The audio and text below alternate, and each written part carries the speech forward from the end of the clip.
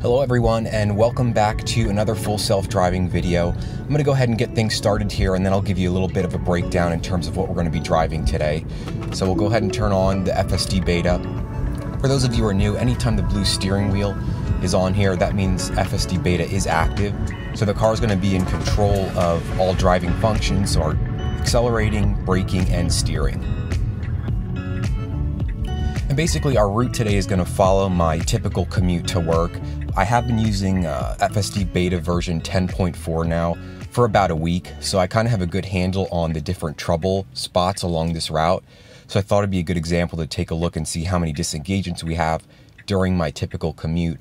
And then towards the end, there is a pretty sharp, around a 210, 220 degree turn that the car has to perform. So we'll take a look at that as well and see how the car does. So we've got a green light here.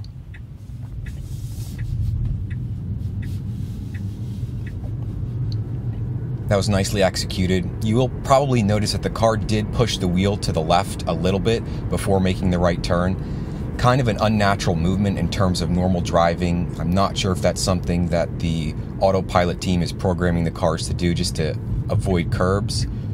Now it looks like we're switching into a faster lane here. But again, I'm not sure if that's something the autopilot team is doing to avoid the car from rimming or curbing the wheels. But that is something that I have noticed on sharp right turns. The car will tend to drift left in its lane position before it makes that right turn. But today's drive will be uncut, and I'll speed through the less eventful portions of it. And as things pop up along the roadway here, I'll stop in to give you my commentary.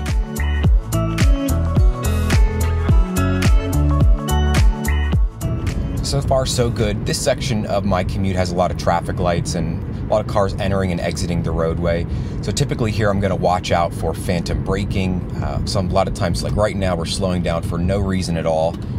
I'm not sure if that had to do with that Jeep on the left side of the road there, but that was a significant speed drop of about 5 to 10 miles an hour. And it's something that I've noticed a little bit more common with this version 10.4.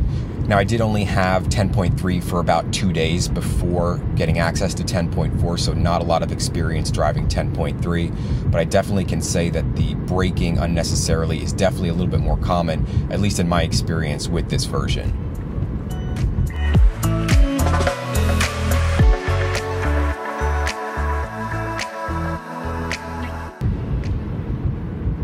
At this point, I am going to bump up our speed just so we can kind of stay with the flow of traffic here.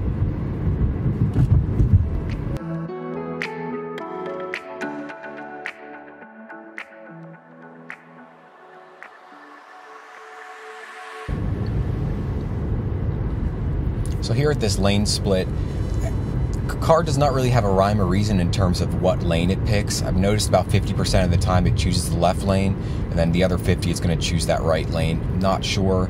In this case, there was no traffic that we had to pass, so it was kind of arbitrary in terms of what lane it ends up in.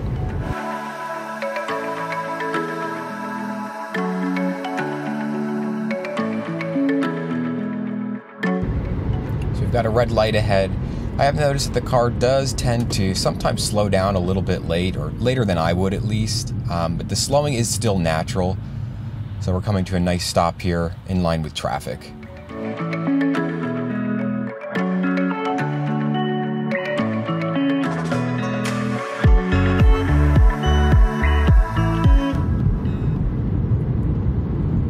So we're going to be exiting to the left up ahead. So the car's going to move over into the left turn lane here. And then this is our pretty challenging turn. So you can see on the map here, the car is going to essentially have to go about 220 degrees on its turn here. So entering the intersection now, there is a curb on our left, so the car is going to have to pull in pretty far and then execute the turn. Slowing down a little bit, but wow, that was very nice. So smoothly took us right through that turn. And now it's going to have to move over quickly into the right turn lane here.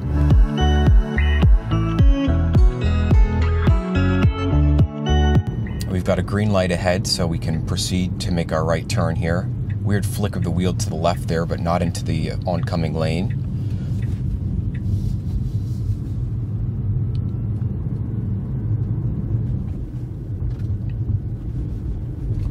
And then we're going to come up on our destination up ahead here, so I'm going to turn off autopilot.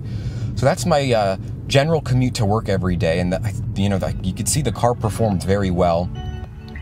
No disengagements on this drive. I have had some disengagements in the past on that sharp turn that we just took to get off the highway, but overall you can see that the progression of this system is really starting to get quite impressive. And again, this is part of my daily commute, so the car is used to taking a lot of these roads, and I'm also used to how the car is going to perform. But that's going to wrap us up for today. Again, I hope you enjoyed today's video.